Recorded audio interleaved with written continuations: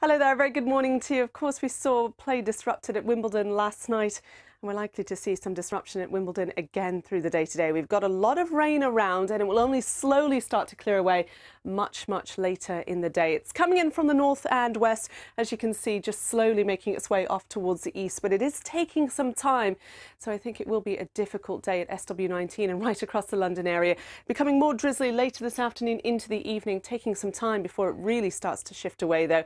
Overnight we'll keep a lot of cloud around, even though things will start to dry out, keeping temperatures well up in double figures. Tomorrow we'll have a dry start, a lot of cloud around as you can see, but we'll start to see some brightness coming through in the afternoon. So sunny spells by the end of the day and a top temperature of 20 Celsius. Warmer still on Sunday with some sunshine up into the mid-20s. Bye-bye.